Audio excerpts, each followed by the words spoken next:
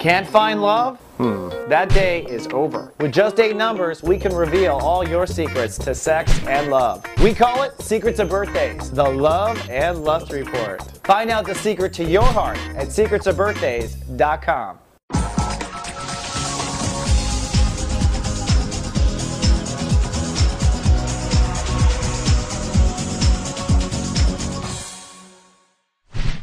Hello Cancers, and welcome now to Tuesday. Well, sunny and social or socially sensitive, we got some energy going on in Taurus.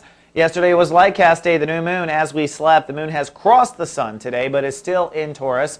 So your awareness and emotional awareness both on the same topic, your social status, where you are in society, who are your friends, how do you label yourself, how does society see you? Is there synergy there or not? Are you entangled in society? Do you have an effect or not? Are you hiding from society? These are all the big questions.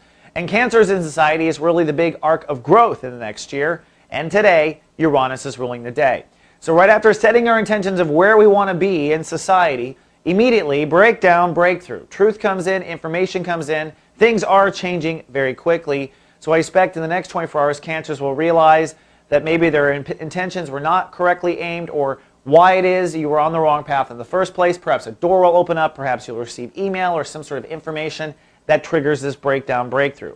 If not, you'll have breakthrough probably by tomorrow.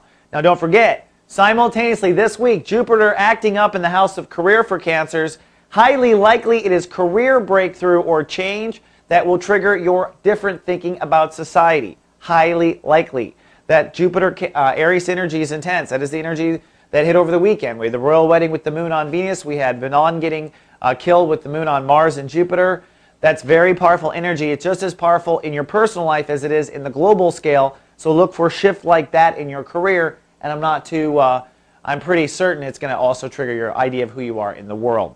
And it's Tuesday. We've got Just Ask Us with Lauren Seraphin and Angelo Eros live today. Today they're going to talk about Mother's Day. What does a psychic give his mom for Mother's Day? You'd think that it would be perfect, right? See what they have to say. And tomorrow, Soul Garden Live, our monthly live show, 6:30 p.m. Pacific Standard Time. That's 9:30 Eastern. I'll be live on camera answering your questions, talking Taurus, and special guest Charisse Landis, our Soul Garden Elite chakra reader, who is a Taurus like myself with my birthday. Huh? Gonna be interesting. All right, that's all I have for the next 24, but I will see you in Soul Garden Live in your horoscope tomorrow.